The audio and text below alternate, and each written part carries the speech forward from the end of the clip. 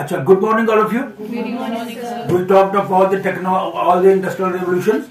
We talked about technology. We talked about the fifth industrial revolution also. And we talked about how this new world will be like.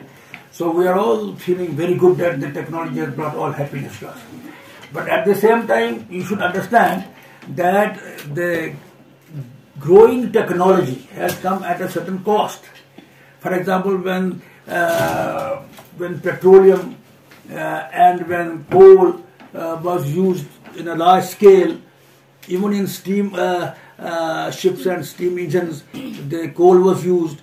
Then even in internal combustion engines, petrol was used.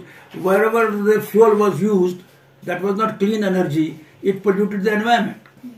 And the pollution of the environment went to so high that the ozone layer got depleted at certain places. And the world started becoming scared. Because it is the ozone layer in the atmosphere which saves us from skin cancer, which saves us from ultraviolet rays from sun, radiation from sun. So people started becoming conscious. And do you know, there was a discussion between the developed countries and the developing countries. Developed countries made us trust that we should not use unclean energy, we should use only clean energy. But the developing countries said that we don't have clean energy available to us. And we have already developed to the highest extent. And we are still developing. And why do you stop us from using energy which is not clean? Because clean energy is not available to us. But whatever we say, we have to... You see, climate change is taking place. It is again because of the pollution and because of the greenhouse effect. You see, this climate change is finally going to disaster all of us.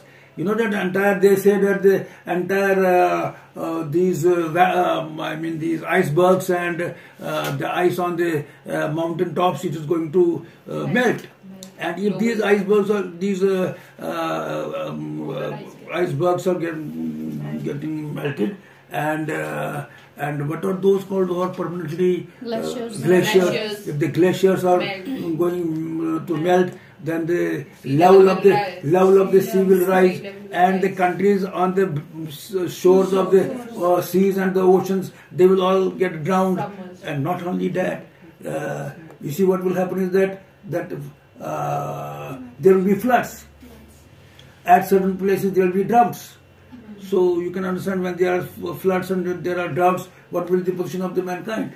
So we have to take care of the climate change. And you know that climate change is being discussed at international level, and they are trying to see that how climate change can be done in a positive manner rather than in a negative way. Again, you see, now there was agricultural revolution, because you see green revolution came, white revolution came, and agriculture got mechanized, then pesticides came, then weedicides came, then fertilizers came. But these fertilizers, these insecticides, these weedicides, they had their own after side effects, bad side effects. The water got polluted. When water gets polluted, you know, again it comes to our health getting in a bad shape. So not only that, you are seeing that there is a movement going on at present, organic food, organic. You see, now they don't want that we should eat the food that is produced by fertilizers. They want that we should eat the food that is produced by organic means. So there is a movement going on. Organic food is good for health. Organic food is good for environment. And you see how many things are. We were very happy about the changes that technology brought us. But at the same time, what happened was. So what I am trying to say is that the kind of comfort that technological revolutions got us, they also brought in their wake certain pain for us. Number one, environmental pollution. Number two, greenhouse effect. Number three, pollution of water. Number four, pollution of soil. Now you see, you produce green energy in the form of, say, atomic energy. But atomic energy is creating atomic waste, which is being buried in the ground. So the soil pollution is taking place. So that there is pollution going on everywhere. Unless we switch over to total clean energy, like solar energy, like wind energy, like tide energy, Is it understand my point or not? So we have to finally depend upon only the. Now more and more efforts are being done to produce solar energy. You see now solar panels are being used in every house. You have also solar panels in this building. So as this solar energy becomes commercially available to us, now you see what is happening is that you are going to have vehicles which will be powered by solar energy, so that the pollution of air gets reduced, so that the pollution. Then another moment is going on. That means go back to your ancient ways of living. That means, as you know, that we were cooking our food in handis. Yes, sir. Is that right or not?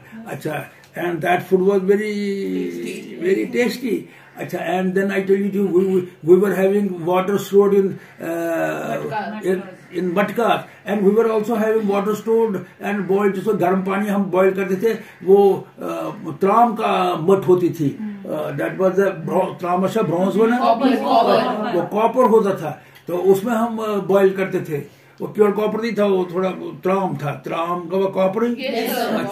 तो उसका that was healthy for us. Now we started using plastic drums, and plastic drums of water. It has been found that plastic is not good for our health, and therefore now we have become against plastic use. So what is happening is that as the technology brought many things for us, and we felt very comfortable. At the same time, we find that technology also brought certain ills for us, and those ills are now getting the attention of the wider public, and the public is trying to. For example, there is a movement going on against plastics. Is that right? There's a movement going on in favor of clean energy. There's a movement going on in dumping waste, recycling waste and getting energy. So your gobar energy is one example out of that. Right? So we have to use technology in a way. For example, we created atomic energy, then we started creating atom bombs, which was not the right use for atomic energy. So atomic energy for peace. But atomic energy, again I tell you, it is not absolutely clean, because atomic energy in its wake gives radioactive waste, and which spoils the ground. So let us hope that as technology goes on moving, so technology also goes on taking the direction of nullifying the ill effects of the earlier technologies created. So we pray and hope that we will one day be able to achieve that state. But all of us have to cooperate about it. For example, all of us have to see that we don't use plastics. All of us have to see that we don't burn wood for nothing. All of us have to see that we try to conserve our resources. For example, water is there, you keep the tap running. Electricity is there, you keep the bulbs running. You say that how does it matter? You may be rich, others are not as rich as you are, so that the electricity energy should be available for everybody. And similarly, everything should be properly utilized so that there is conservation. And you know what are the methods? Recycling should be done, reusing should be done. 3 R's. 3 R's. Reuse, recycle, and reduce. Our resources are very limited now.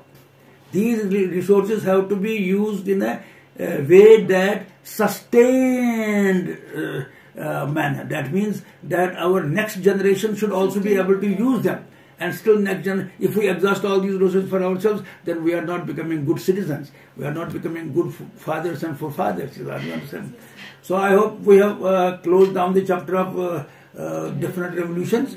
They were political, they were social, they were industrial, and all these revolutions have changed our life from jungle man to the present man. But now we have to use caution, and we have to see that the ill effects of these revolutions should be nullified.